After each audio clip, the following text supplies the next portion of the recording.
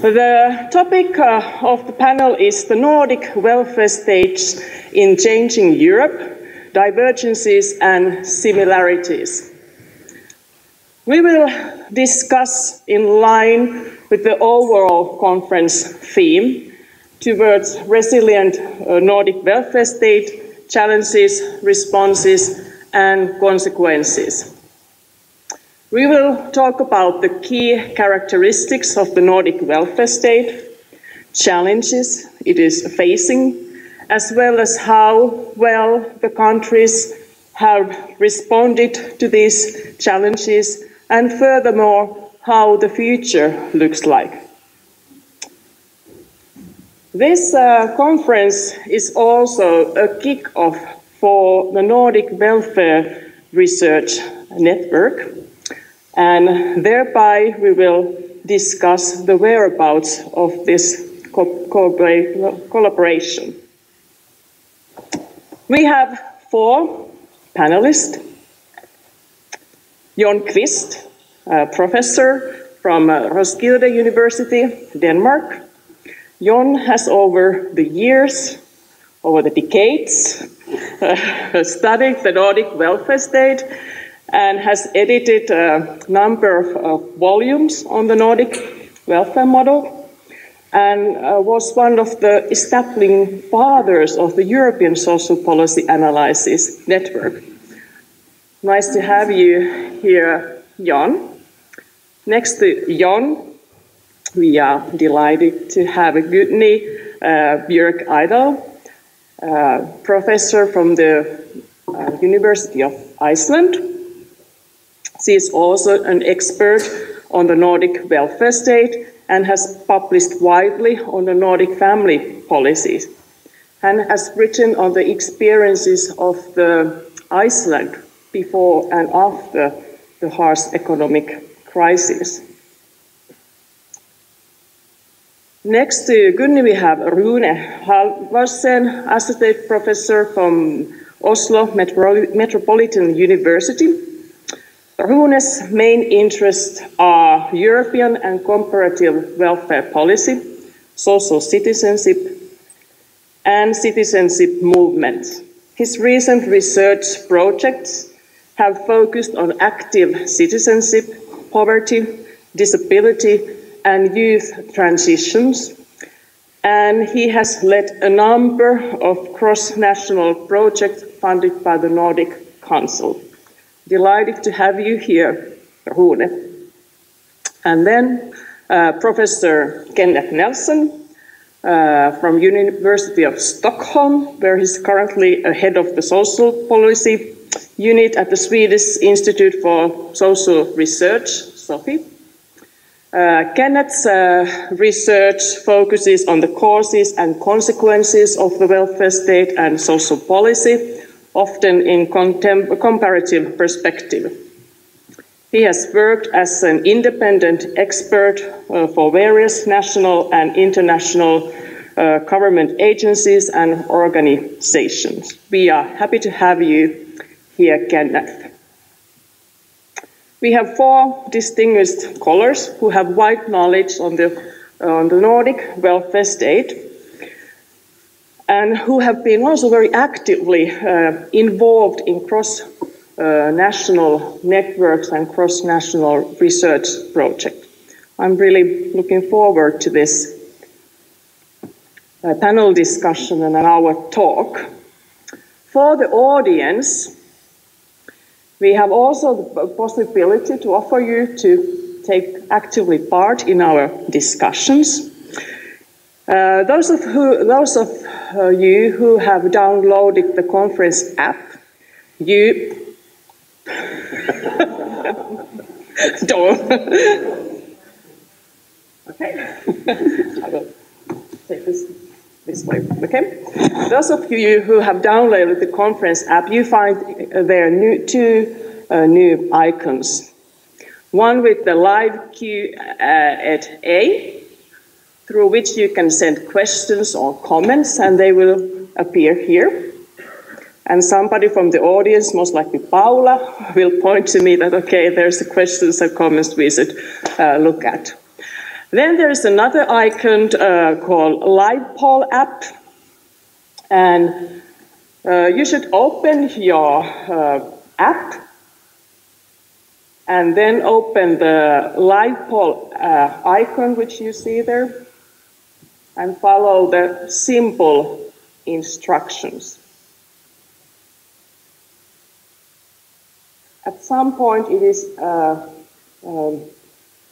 you should enter a PIN number there. Is it asking it? 4433. And you should have a green light indicating that everything is properly connected. So the PIN number or code is 4433. And we have prepared 3 questions for the audience, and hopefully the technique works. We are brave because this is the test version of the app, but thought that it will offer a wonderful opportunity for interactive discussion. Wonderful. And those of you who are active on Twitter, remember to use the hashtag #NordicEspanet when you are tweeting from the conference or from this panel session. Okay, let's start, dear colleagues. The Nordic welfare states continue to attract great interest all over the world, as we heard yesterday several times. But we know also that there is quite a lot of questioning whether there is an actual Nordic model. Are the Nordic welfare states somehow distinct from the other European countries or from the other affluent countries?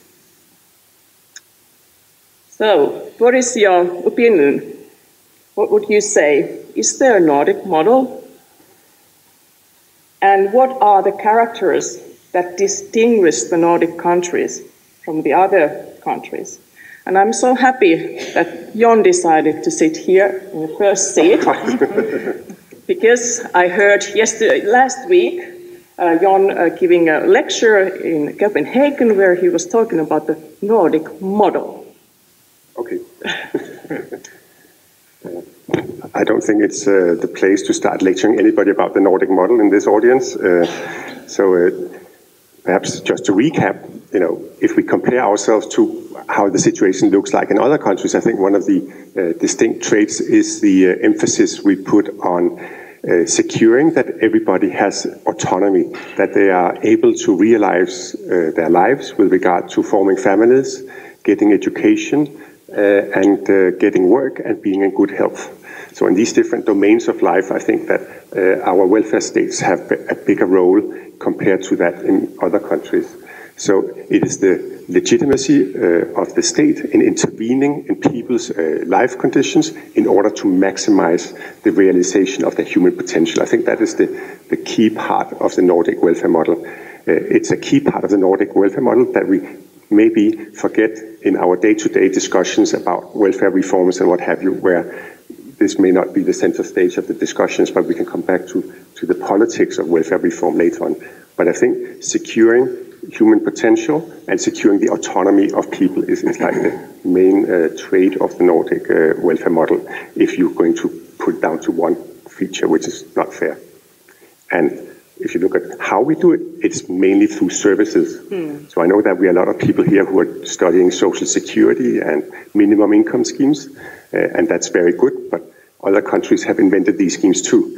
Where we stand apart is very much on the emphasis we have on social services, family policies, labor market policies, health and education programs. That's where we have built up a big sector that is not paralleled to the same extent in other countries. Thank you. And you, Gunni. Yeah.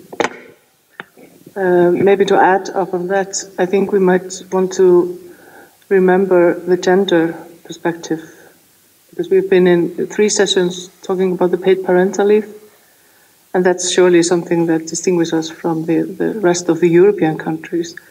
And the further we go away from our region, the more clear our model becomes.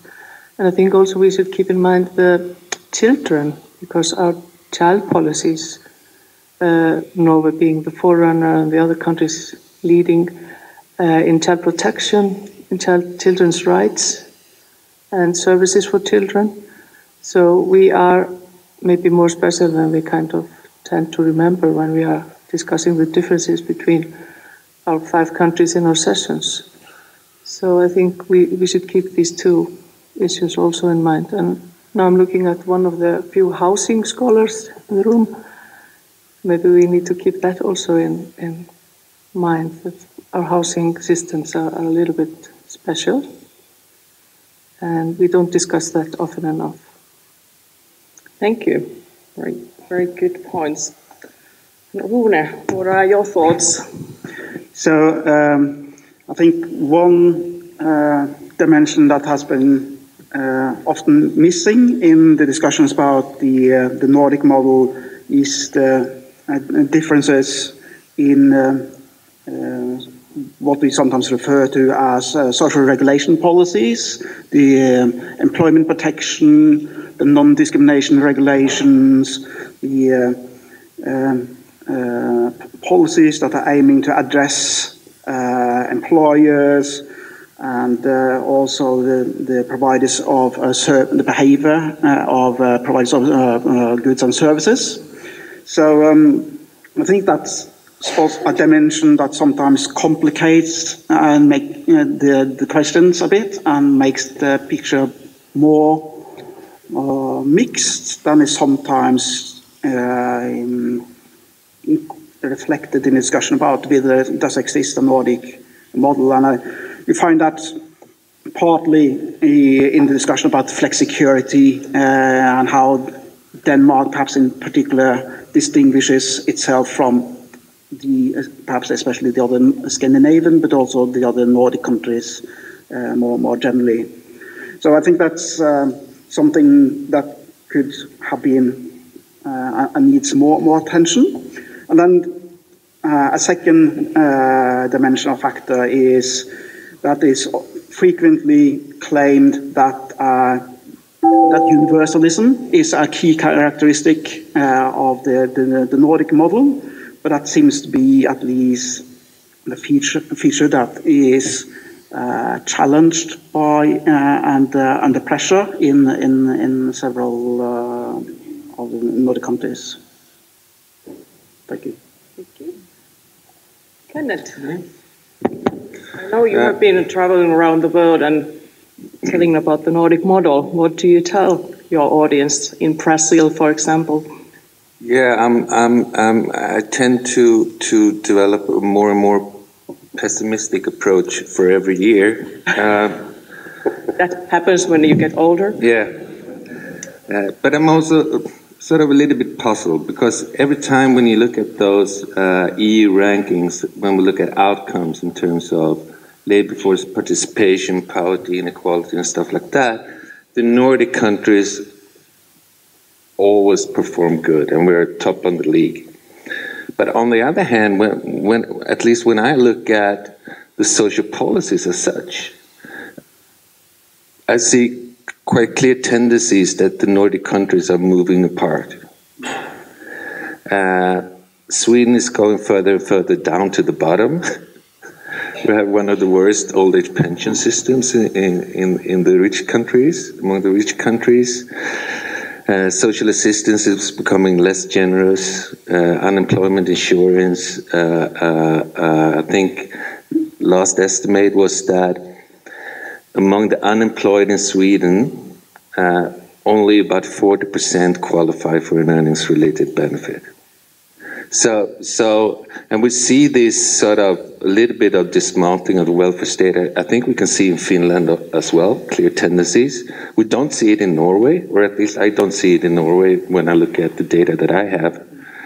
And Denmark, I'm a little bit uncertain about, basically because you always have been a little bit of an outlier in the Nordic context.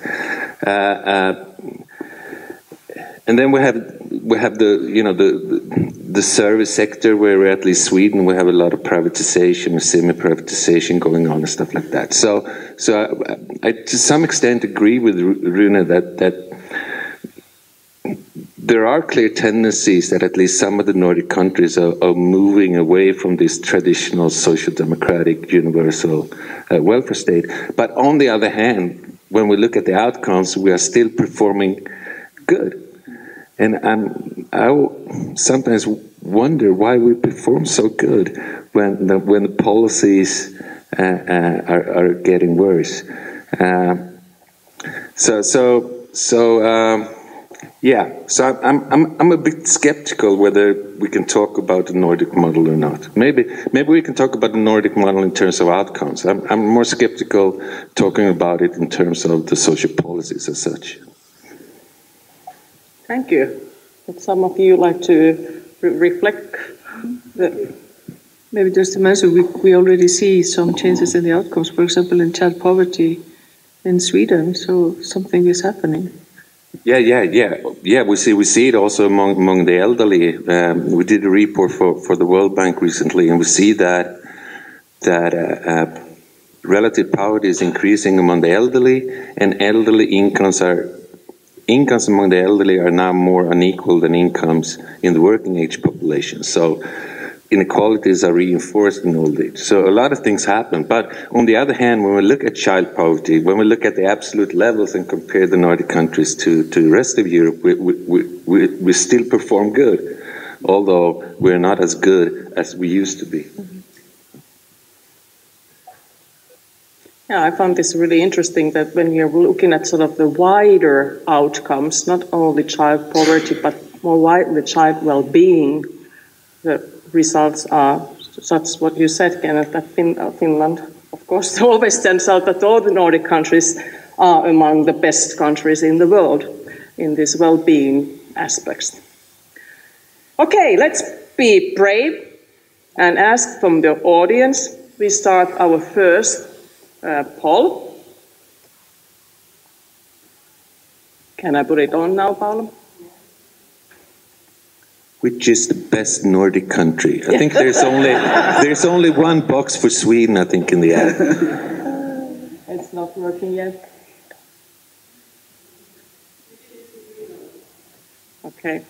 Okay, but the question is, you can see it in your app when you go there, the live poll. Is the Nordic welfare model still a supermodel? Supermodel. That's how it was called 2 years ago in some, it was a newspaper called The Economist, not The Newsweek. That's how the title went.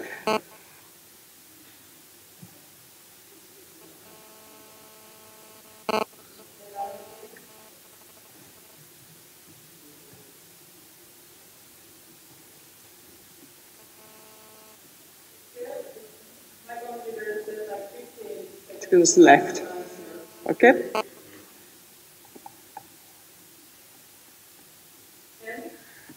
10 seconds.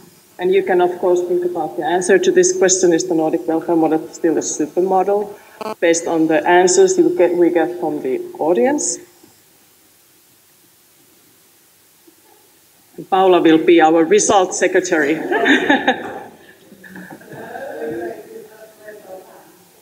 No, that is so old-fashioned.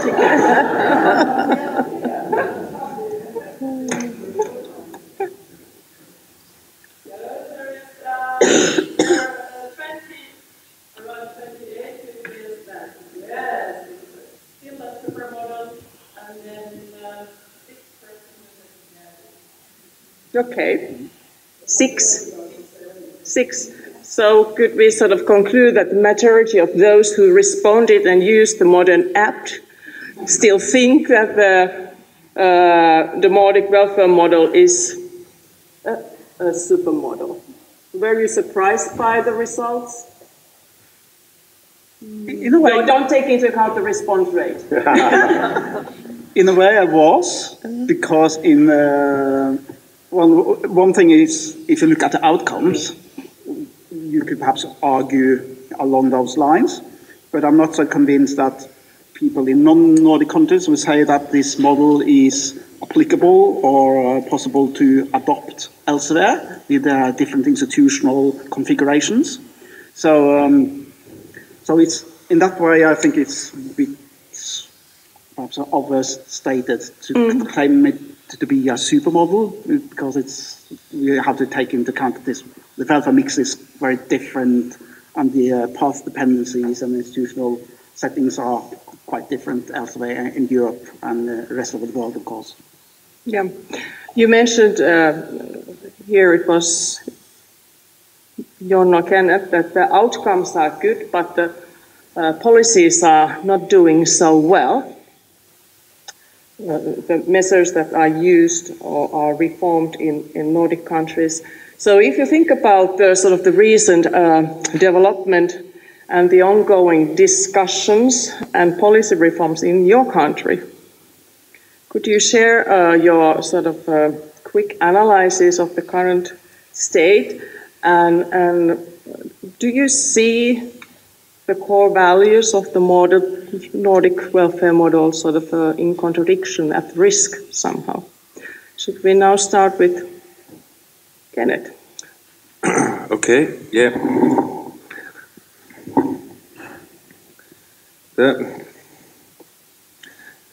At the moment in Sweden, or at least the way I read the newspapers, is that there is no major discussion about welfare or social security, I think, at the moment in Sweden. But there are some underlying issues which probably will be brought on the table, and obviously one such issue is privatization, of course, in schools and in healthcare. Another issue is, of course, old age pensions, which I think should be. There have been some investigations on it, but I think that what we really need to discuss much more is the occupational pillar in the pension system, and what we should do with those 10% that are not in collective agreements, because those are the ones who will fall in poverty in old age. But there is also a problem in Sweden, as you probably know, all of you, is that the government is quite weak. The previous government was very weak. This government is even weaker. So I don't think that we can expect any major changes, because it's almost impossible to take any major changes in terms of welfare through the parliament at the moment. Great, thanks. Rune? So I think one aspect that perhaps that concerns me is that traditionally the Nordic welfare model has been based on rather collaborative and industrial relations with agreements between the social partners and the government, and also with a tradition for strong involvement of civil society organizations to reach consensus, and with declining trade union density, and in some countries you also see declining financial support to civil society organizations, or even involvement of them in the deliberation of social policies. I think there's a risk that the trust in the government and the overall glue in the system might be sort of under pressure here. So that might cause larger conflicts around social policy issues than we have been used to in the Nordic countries. Thank you. Yeah. I could also then add that we lost trust in politics and parliament during the crisis, and it's about 12% the trust to parliament right now, So it hasn't been restored. So you could say that even though we have recovered from the crisis economically, the trust crisis is still ongoing. And this is, of course, very serious and unusual in the Nordic context. But otherwise, there's not much new from the welfare system. Nothing is happening, absolutely nothing. It's still standing. We still drive towards the Nordic model. And the only thing changes is actually a reinforcement of the Nordic model in terms of child policies. I have a strong social minister who has put children first, and he has even changed the name of the ministry to Ministry of Children and Social Affairs. So he just a few days ago declared that he wants to eliminate children's poverty. So we are on the move in that sense, but otherwise we're mainly restoring what we had to cut during the crisis years. So that's the situation there. Thank you. So we are sharing the troubles we have nationally. So in Denmark, as you may know, we have a coalition government led by a liberal conservative type of party. And they have reduced benefits that goes to child families, especially if these child families have been living abroad for a number of years. So at the moment we are having a social safety net that is like this. And then if you have been living abroad for a number of years, it will be a lower safety net. So we are operating with a two-track system or safety nets at different levels depending on who you are. So that is definitely a path departure, I would say, from the Nordic model. However, if we have a change of government, there's an election coming up the 17th of June at the latest, then these policy measures will be abolished by the incoming social democratic-led coalition government. So what we are seeing is a battle forth and back on these benefits, minimum income benefits that are going to child families, mostly from an ethnic minority background. So Social Democrats and other parties on the left wing, they call them poverty benefits, not meaning that they help you out of poverty, but giving you poverty instead. So that's a very direct battle between left and right. Then I think on a even, I don't know if it's more pessimistic, but another pessimistic note is that we are, of course, having an aging population, which means a lot of the professionals in the welfare sector are now retiring at the same time as we are seeing the need for care increasing, not just healthcare and long-term care, but also in psychiatry and in a lot of other institutions. So we have fewer heads and hands to take care of bigger needs. That is a problem that I think is really troublesome. The good thing, if there is a good thing, then I think it is that things are going really bad also outside of Scandinavia. So I think it helps people mobilize, and we're seeing that there are parties on probably on the left, the trade unions, for example, that are calling for a fight against inequality. So suddenly inequality is appearing on the political agenda much more than previously. And here, of course, we have a special justification in the Nordic countries to come in and say, how can we actually fight inequality and then be more conscious about that? So it's dark tunnel, but I see some lights here and there. Good. Thank you. So there's a sort of a bit different trends going on in your country. There's some good, positive development, what you see, but perhaps more of sort of worrying development. We have one question from the audience, which I will now read to you, since some of you cannot see it. If the Nordic welfare states are now going downhill, when was the peak time for each of them, and what caused the slide towards the bottom? Is it the book project? It's the book project.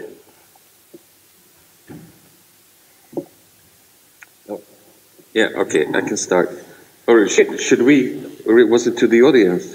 Or That's the question from the audience, wasn't it? From the audience. Well, yeah, it's a book project, but very short. For the Swedish case, I would say the peak was early 1990. And then from 1991 and onwards, it's just downhill. Now, we had obviously we had the crisis in the early 1990s, where a few things were changed in social policy, but then we sort of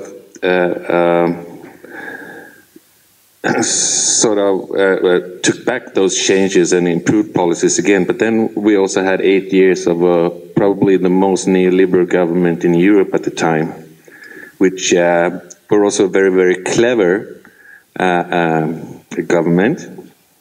And they did some changes, privatized the service sector. They made it more difficult for people to get access to unemployment benefits and so forth. And then we had the big pension reform. And so I would say that there are sort of two downward trends, the one in the early 1990s and then during the 8 years of neoliberal politics. But 1990 was a good year. Okay. In the other Nordic countries, do you find sort of a similar time curve? No, I would say that Iceland peaked in 1946, because then we made the best social security legislation in the world. But since then, we have been struggling with reaching the other countries. So, yeah, we're still peaking, maybe.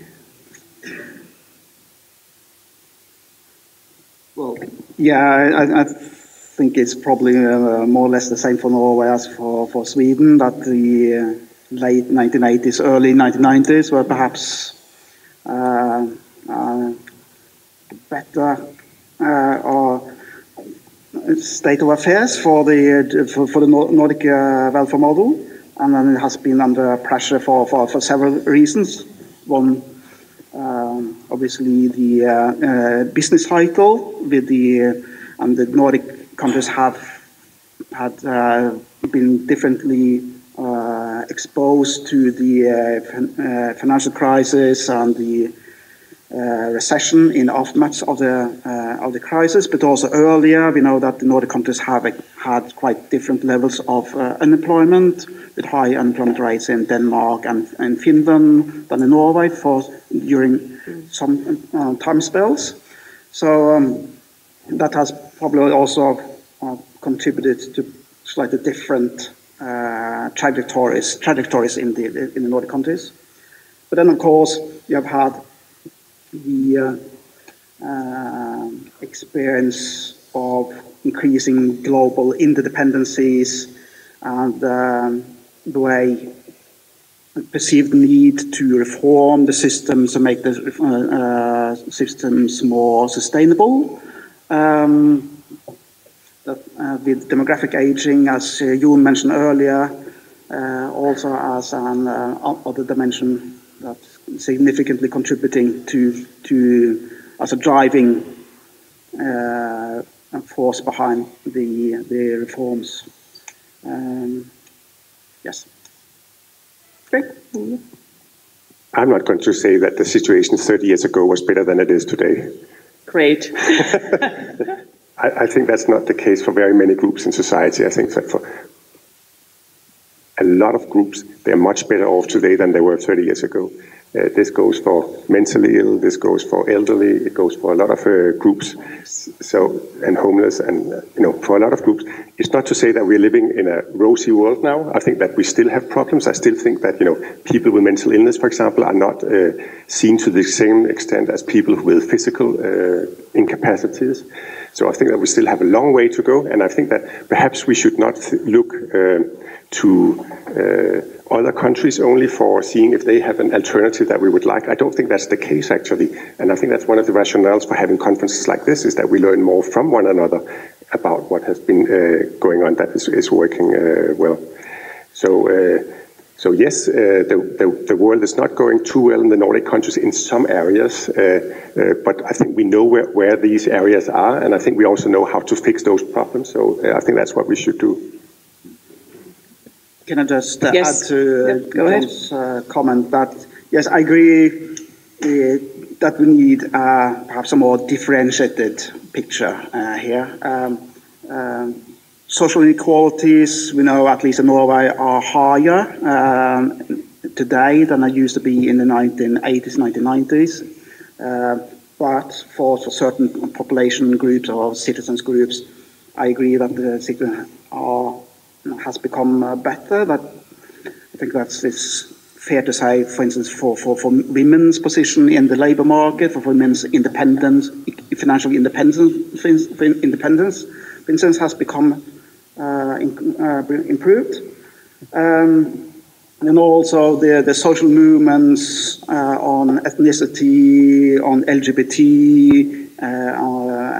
issues, on the disability movement and so on have contributed to improve the living conditions and the well-being for those groups. To answer properly this big question, I think we, in addition to a focus on class, we also need a gender perspective, but also a focus more generally also on intersectionality. Yeah, well, to some extent I agree with you. So the poor people are getting richer. That's for sure in Nordic countries. The problem is that the rest of the society is getting even richer, more richer. So the inequalities are increasing, like Rune said. And obviously, from a sociological perspective, that's very problematic, and it has consequences in terms of trust, in terms of conflicts, in terms of the possibility to mobilize across, interest groups and stuff like that. So I think that's quite worrying, and we can also see it in health, for example, when we look at absolute health in terms of looking at how healthy the Swedish and the Norwegian population is. We are among the most healthiest in the world. The strange thing is that when we look at inequalities in health, we perform exactly as other countries.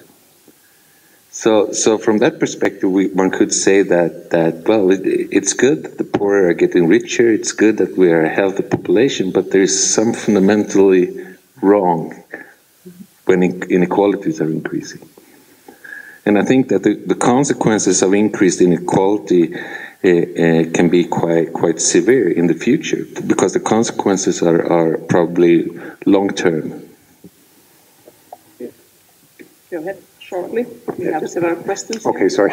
Hopefully, they are questions and not yes, titles of the book. Yeah, so I agree with Kenneth that the poorer has become richer, but they're still relatively poor. That's true, but I think it does matter for your health, for example, whether you are relatively healthier than you were previously, even though that you are still suffering from inequalities in health. Another thing is that I think what we should remember is what we have learned, I think, for many years, is that it's not only static pictures we should look at how well-being is, it's more dynamic pictures. It is whether people are caught in adverse situations with regard to their health or their economic situation or what have you, or whether they are in a position where they're moving from one stage to another stage to a better health or to a more stable position in the labor market.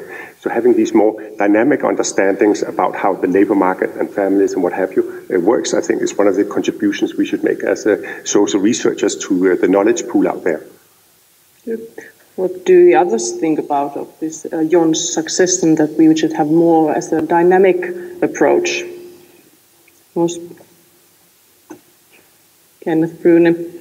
Well, no, I totally agree. Of course, it may not be so problematic if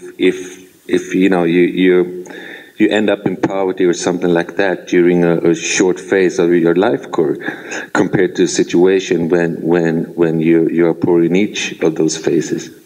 So obviously to look at poverty and inequalities and well-being, like from a more dynamic life course perspective, is of course important. Just adding to the picture, I mean, if we think in historical terms, we also have the new challenges due to disasters that we were discussing in a workshop earlier. We have the ecological challenges, and I mean, this will create huge tasks for the welfare state. And we are not really maybe addressing it enough. So I think in 1990s or 46 might have been easier than today, if we think in dynamic terms. That's a good point. We are living in a more complex society and world where the issues are more global. We have two questions from the audience. We take them now.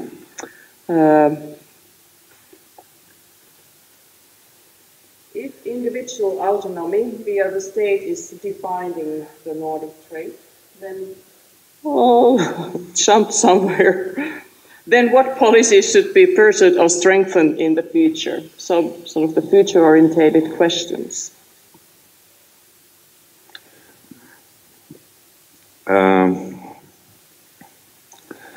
Investments in human capital, I would say. In the end, social protection is only, it's like you take a pill for a disease. I think that the only way forward actually is by investing in people, investing in human capital, so they do not need to rely on welfare and social protection. But I suppose the ultimate test is to what extent people have actually the resources, but also the freedom to live the life they want, have reasons to want for themselves, in line with, at least if we follow the reasoning behind a capability approach to social policy, for instance. The idea in the capability approach is not only to what extent people have access to the same types of resources, but whether people actually, given their particular situation and needs, are able to make use of those resources to pursue their life goals, and whether also are involved in making the final decisions about what kind of services they need, and if they are consulted and opinions are given importance or weight in the implementation of the investments in human capital, as you mentioned. Socialist investment, your answer as well? Well, I've never really liked that concept, social investment, even though I like what it brings about. I think our concept in the title of this conference, resilience, is so much better. And talk about empowerment, user involvement, and resilience. How we increase resilience and decrease vulnerability is much more respectful approach towards the individual. And I think we might want to add the children here, because we would like to see, I think Norway has done such a good job in promoting the Children's Rights Convention in regards to children's opinions. And I think we have a lot to learn from them and those who have taken that seriously. And now we see that, what's her name? Greta from Sweden is leading a social movement on her own. And I think we should listen to these children more than we do today. That's a good point today. Yeah, so I agree with the former speakers, so I'm not going to repeat what they said. But just to say that there are certain groups in the Nordic countries that do not have autonomy. We invest in a lot of people and try to secure them autonomy, but sometimes we forget the relatives of people. So forgetting the relatives of people with handicap, people with diseases. So we are offering people carer leaves. So you are getting time off work to take care of your relative who are ill or who is a child or who may be in care of need for other reasons. But the carer, him or herself, do not get time off to restitute themselves. So repeat offers is something that we are not very good at in the Nordic countries. We expect an increasing amount of impact from our civil society, but we are not paralleling it with rights to these people who are actually carrying out the caring. So I think that is a blind spot of the Nordic welfare model with regard to autonomy, and which does not fit a modern world where we're talking about dual earner couples and all these sort of things. Good point. Good point indeed. Yeah, may I just clarify possible misunderstanding between Gunnar and myself around the concept of social investment. I don't only refer to that concept because that's something that's typically occur in the literature, but I think what we're talking about here is recognition of the diversity in needs, but also the need to ensure the representation of marginalized and socially excluded population groups in the not only the deliberation of the policies, but also in its implementation in the local social services. Total agreement. Yeah. Good. We have one more question here from the audience, a bit into a different direction. What should be the role of the Nordic countries in developing EU's social dimension? So far, the Nordics have been against the EU social policy developments. Would you, Jon, like to start? Do you agree with the questions? Yeah, I think it's very funny. We have this ambiguity that when we face the EU, we are proud of our model, and then we are afraid that if we start dealing with social policy in the EU, then our model will crumble, that we will sort of meet each other on a lower denominator. So far, nothing bad has happened. So Denmark has been part of the EU since 1973, and I still think that we are part of the Nordic welfare club, even though we may be an outlier. So I think that, yes, we should actually be perhaps more active in promoting the Nordic welfare model and say what is working and what is not working in the model more openly to the EU. And there seems to be a big interest in it, even though that, of course, they don't call it a Nordic model because you cannot sell a Nordic model to Greece or Italy or something like that. And, then you use the words of social investments because that's what we are doing, and that's more acceptable in this context. So yes, I think we should talk more about what we are doing and not call it Nordic, but call it something else. Or call it what but it is. You are in favor of more active role of the Nordic countries when it comes to the EU social dimension. I think there are two ways to influence policy making in the EU. One way is, of course, that we are more active, as John Christ said, but another way which we constantly influence EU decision making is when we produce all these reports on outcomes and policy. And we do this for Sweden, we do it for Denmark, we do it for all the European countries. And of course, those reports do not go unnoticed. So obviously policymakers see that, well, the Nordic countries are always best in the class. So that is also one way to influence decision making, although it's may not be as visible as having a politician talking loud to the parliament.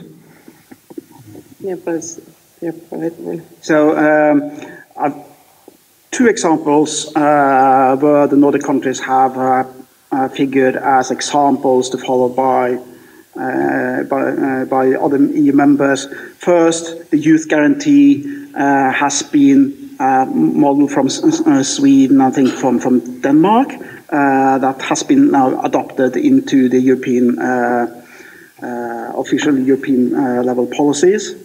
And also, for instance, the recommendation on active inclusion from 2008 also referred to Sweden as an example of a more active labour market policy. So you see from time to time how also the Commission is referring to various Nordic countries. As for Norway, Norway is obviously not sitting around the table together with the EU 28 member states. Nevertheless, and we are not a member or taking part in the European semester cycle. But nevertheless, there are also some opportunities for Norwegian stakeholders to be involved, partly through European level umbrella organizations that have various forms various meetings points and platforms for policy learning and policy exchange. And we also have, on the academic side, networks such as the Social Policy Expert Group and similar organizations or mechanisms in place that provides opportunities to influence also on the social policies of the EU. Would you like to add something to that? Not much to add, just I think we should use every opportunity. It's as simple as that. So you are all in favor of more active role of the Nordic countries, especially sort of promoting the Nordic model, which you will not call as a Nordic model among the EU people, but as a social investment. But do you think, would there be something to learn from the other European countries? Although Jon previously said that this is not like learning from the other countries, that the Nordic countries are good references and good places to learn from each other. But must ask that question, since you all spoke in that way when you talk about the EU policy. I can start. I think Jon was pointing out this with family carers. I mean, we have a lot to learn from other countries in that respect. And not only European countries, but also America. They have much better schemes and supports than we have. And in so many aspects, we could learn from others. So we should be humble at the same time. Good. Then I will ask you a simple question. What would you import from some other country? Start with the Kenneth there. Short. Something blue and yellow. Yeah, import. Yeah, I don't know. Dutch licorice, maybe? No, well, I think I would import,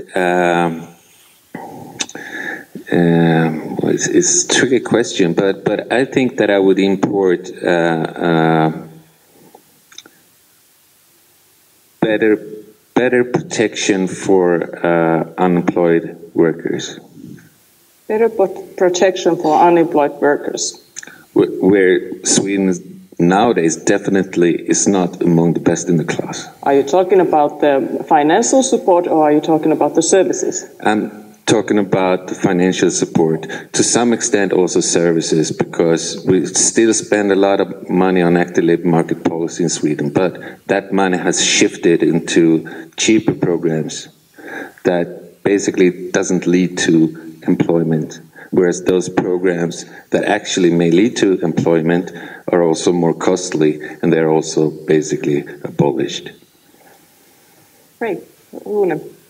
So I think one area where the Nordic countries have perhaps not been on the lead, but where in fact the European Commission and the UK have been more the front runners, has been in the adoption of non-discrimination regulations or non-discrimination legislation.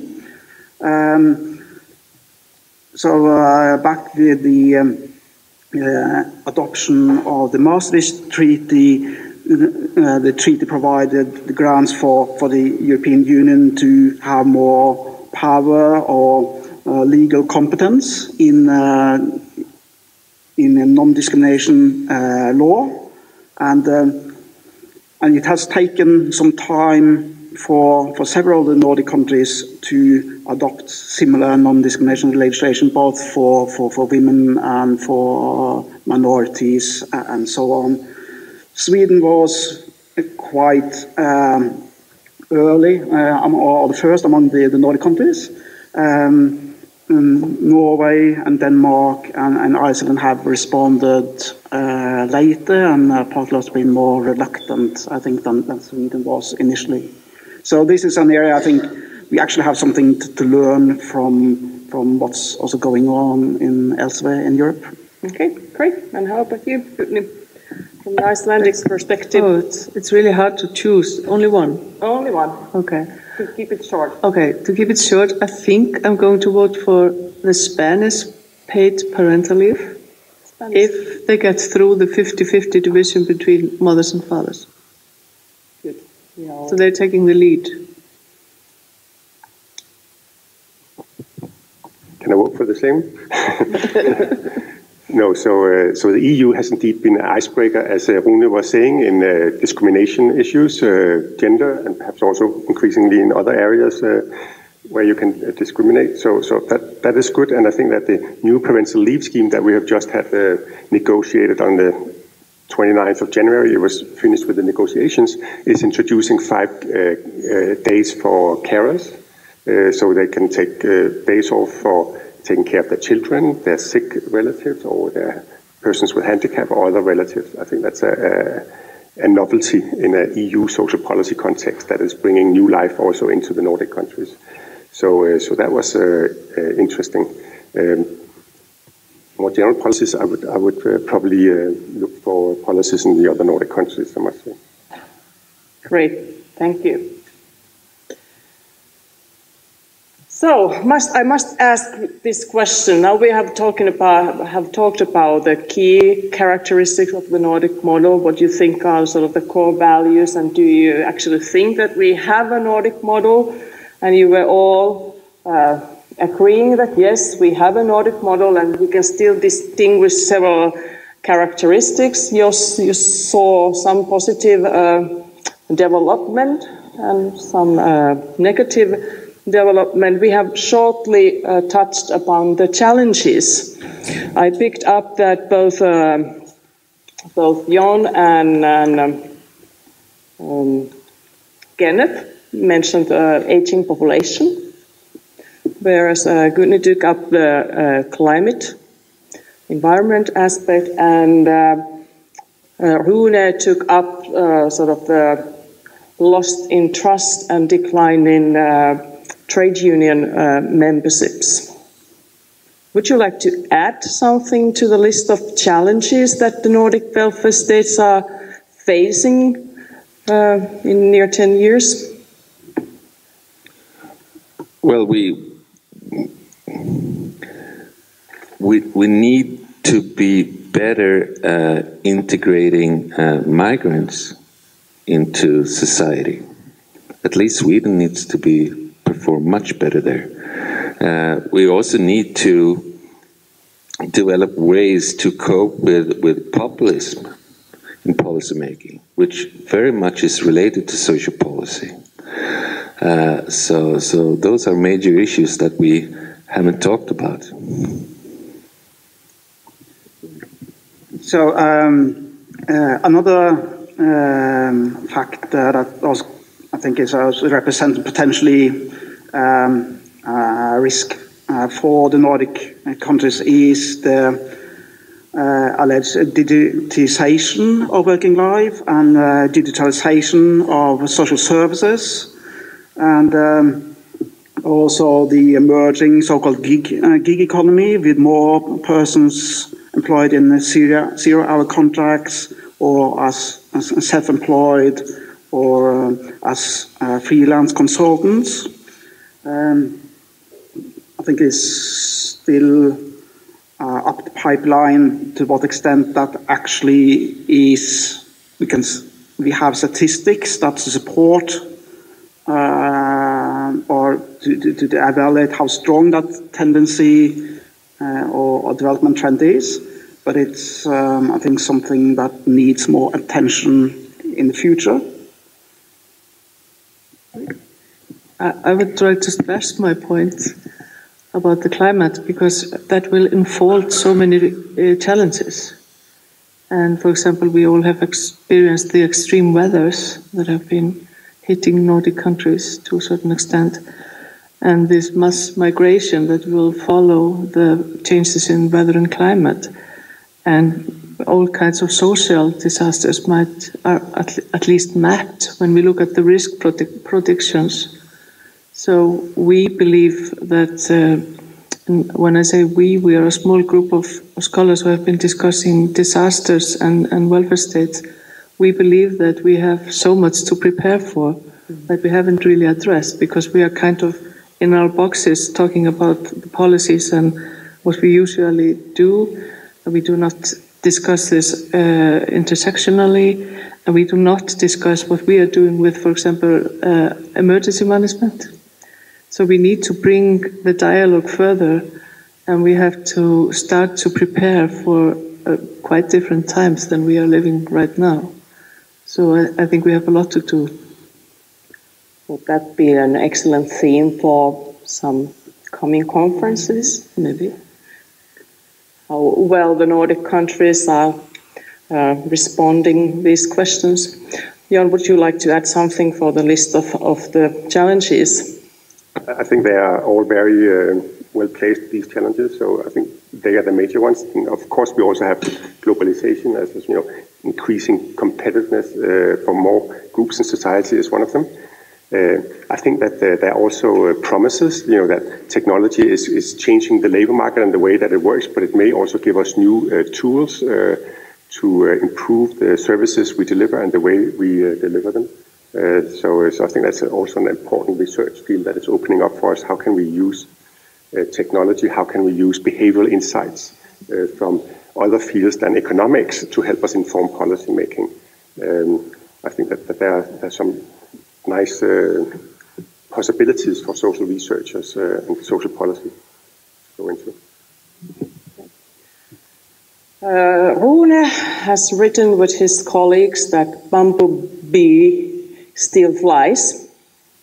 Haven't you? We have, yes. What do you think? And this is a question for the audience as well. You can take the poll. What do you think? Will the Nordic, or will the bumblebee fly in the 2030s? Can I answer that? You can answer that. Yes. Yes. So 30 years ago, we were discussing whether it was the end of the Nordic welfare model. I think some of us talked about the title by Stefan Marklund, Paradise Lost, that in '89, you were seeing that we could no longer continue as we have. We are here today still talking about the Nordic welfare model, and I hope that we will also be here in some years ago. Olli Kankas once said it about the Swedish model, that no matter what happens to the Swedish model, no matter how many cuts you make, it will still remain Swedish. So, of course, we will have a Nordic model, but I hope it will also be one that we can praise for some good social outcomes. Great. I can take the environmental issue again, because as we know, we are seeing fewer and fewer bees in general. So I would like to answer, it depends on how we behave if we have still a bumblebee in 2030. Just to add to this, in Norway, obviously the dependency on incomes from oil will eventually decline, or at least there's an awareness that Norway needs to prepare for a different economy that is less oil dependent. So I think, in line with what Good News suggests, it depends on how well the government and other stakeholders respond to the new challenges and are forward-leading in finding proper balance between different types of social policy measures, combining both redistributive measures with more demand-side social regulation of access to the labour market and so on, and also involve citizens and citizens groups in those decision-making processes to make sure that there is to foster as much trust and in the system, and also solidarity between population groups as possible. Great. So we have one yes, perhaps, Kenneth. Will the bumblebee Should I say no fly? then? Well, it's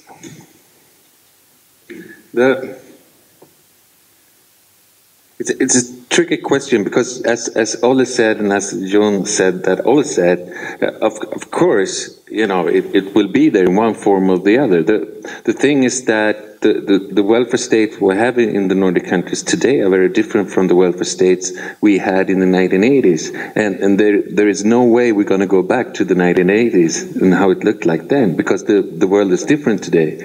And the labor market is different, the aging population and all that. So certainly the welfare state we will have in 2 decades ahead will be different from the one we have today. And I have strong worries for the Swedish welfare state in terms of poverty and inequality and stuff like that. I think we haven't seen the end of changing the Swedish welfare state in ways that definitely will increase poverty and inequality. I think we're gonna move closer to poverty rates and inequality rates that are prevalent on the continent in Europe. That's my pessimistic guess. Yeah. Great. Okay, not too many votes. 18 says yes, the bumblebee is still flying, and 4 votes for no. Well, I guess that this audience is quite positive. They think that the Nordic model is a super model and it will fly, meaning that it's really successful. It's securing or maximizing the human capacity, as Jon was saying earlier, and still be economically efficient. Okay, one of the purposes of this conference is that it serves as a kick-off for the Nordic Welfare Research Network. The Nordic welfare states have been studied for many decades by the Nordic as well as the non-Nordic scholars. And occasionally there have been networks that allows collaboration between the researchers. After the end of the Nordic Centers for Excellence, the Nordwell and Reassess, there has not been a platform that would regularly bring together those scholars interested in the Nordic welfare state. And we have now discussed with this group and with some other group of people that we should establish a Nordic ESPANET network. What do you see? What are the benefits of this kind of network? What do we aim with the network? Kenneth, go ahead, you are all ready. I think it's, the overall objective, I think, is quite simple, to make Nordic research on social policy even better. That's why we engage, that's why we collaborate, that's why we share experiences and show our results, and we want feedback on what we're doing. So that would be my sort of first answer.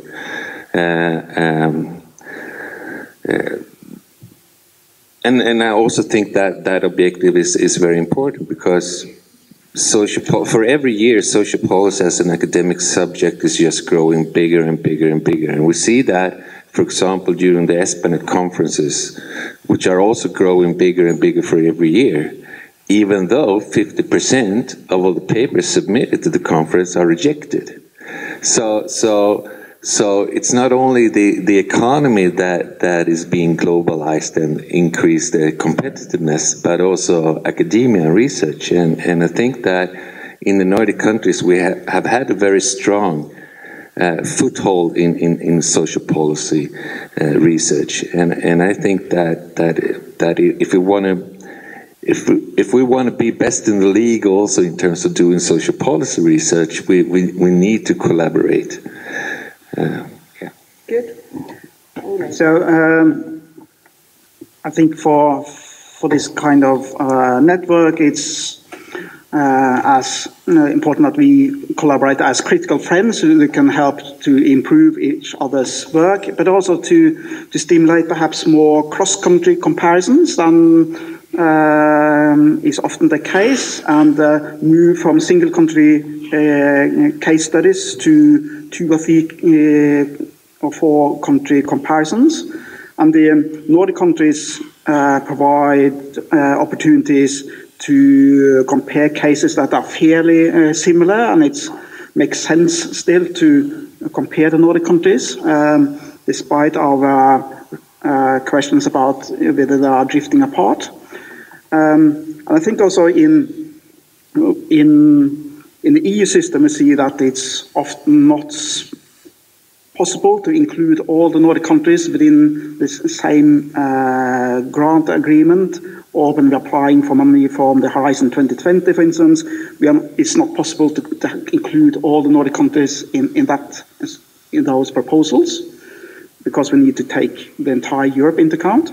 So I think a Nordic ESPANET will provide opportunity to focus more exclusively perhaps on the Nordic countries and the Nordicness of these countries, and also to provide a platform for developing new research projects together, and perhaps also in dialogue and collaboration with countries outside of Europe, for instance, Asian countries or the US and Canada. It makes sense to compare perhaps with the Nordic countries as a cluster than just to focus on one single Nordic country. Yeah, to add, I mean, I was a part of REASSESS, and we were cooperating a lot with Nordwell, and I really miss that dialogue. And obviously, since there are so many participants, I'm not the only one. So there's a different dialogue if it's only us, the Nordic countries. It's somehow, we have a common platform, and we can go directly to the subject. We don't need to present everything before we start discussing things. And even though we have a lot of Nordic cooperation and other conferences, I think we have this need for social policy conferences, and I really hope that we get this going. Jan, would you like to add something? I just wanted to add that I think that a lot of us have had our career started in places like this. So my own career started in Helsinki many years ago, maybe 28 years ago or something. And we had met in Sweden to a social policy conference there. And then the Finns said, why don't we meet up in Finland and start a Nordic project? And we all said, yes, why not?